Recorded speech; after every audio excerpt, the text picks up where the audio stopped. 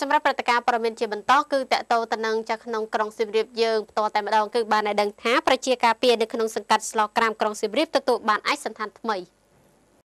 ដោយយោងទៅតាមសំណុំពរចាំបាច់នឹងការខ្វះខាតរបស់បងប្អូនប្រជាការពារភូមិសង្កាត់នៅក្នុងសង្កាត់ស្លោក្រាមក្រុងសៀមរាបខេត្តសៀមរាបស្នើសុំលោកជំទាវអុកញ៉ាបណ្ឌិតលីអ៊ុំអេងជាសម្លៀកបំពាក់ឯកសណ្ឋានសម្រាប់ស្លៀកពាក់សម្គាល់នៅក្នុងមូលដ្ឋានរបស់ខ្លួនក្នុងការយាមល្បាតលើការការពារថែរក្សាសន្តិសុខសុវត្ថិភាពនិងសណ្ដាប់ធ្នាប់សង្គមនៅក្នុងភូមិសាស្ត្ររបស់ខ្លួនជូនបងប្អូនប្រជាពលរដ្ឋក៏ដូចជាភ្ញៀវទេសចរផ្សេងទៀតដែលមកដើរកម្សាន្តក្នុងទឹកដីប្រវត្តិសាស្ត្រនៃខេត្តសៀមរាបអង្គរឲ្យកាន់តែមានសុវត្ថិភាពទ្វេដងផងនោះជាក់ស្ដែងនៅរសៀលថ្ងៃទី18 ខែមករាឆ្នាំ 2018 នេះលោកលីសេងហួតសមាជិកគណៈកម្មការសហភាពសហព័ន្ធយុវជនកម្ពុជាខេត្តសៀមរាបត្រូវជាកូនប្រុសលោកជំទាវអុកញ៉ាបណ្ឌិតលីអ៊ុំអេងព្រមទាំងសមាជិកមួយចំនួនបាននាំយកសម្លៀកបំពាក់ឯកសណ្ឋានប្រជាការពារភូមិសង្កាត់ចំនួន10ឈុតមកប្រកួតជូនបងប្អូនប្រជាការពារភូមិសង្កាត់ក្នុងសង្កាត់ស្លោក្រាមក្រុងសៀមរាបខេត្តសៀមរាបទៅតាមសំណុំពរចាំបាច់នឹងការខ្វះខាតរបស់បងប្អូនប្រជាការពារតែម្ដងនៅក្នុងការផ្ដល់ជូនសម្លៀកបំពាក់ឯកសណ្ឋានប្រជាការពារភូមិសង្កាត់នាឱកាសនោះ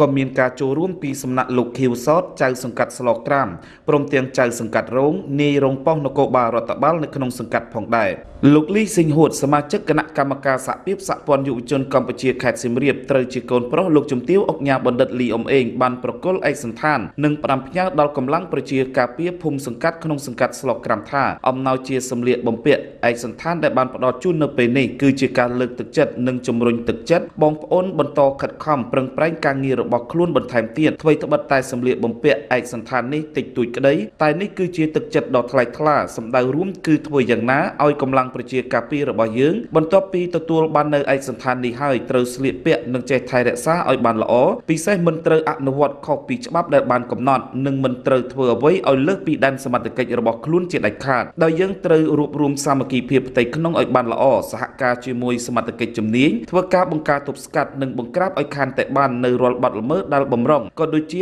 កើតមានឡើងនៅក្នុងដែនសមត្ថកិច្ចរបស់ខ្លួនឲ្យបានទាន់ពេលវេលាស្របពេលដែលយើងទាំងអស់គ្នាកំពុងតែអនុវត្តនូវគោលនយោបាយភូមិឃុំមានសុវត្ថិភាពផងនោះដោយឡែកនៅក្នុងនាមគ្រួសារសហភាពសហព័ន្ធយុវជនកម្ពុជាខេត្តសៀមរាបក៏បានចូលរួមចំណែកយ៉ាងសំខាន់ជួយឧបត្ថម្ភនៅថវិកាមួយចំនួននិងមួកការពារសុវត្ថិភាពចំនួន10មួកទៀតប្រកល់ជូនកម្លាំងប្រជាការពារទុកសម្រាប់ប្រើប្រាស់ក្នុងការបំពេញនៅតួនាទីរបស់ខ្លួនផងដែរ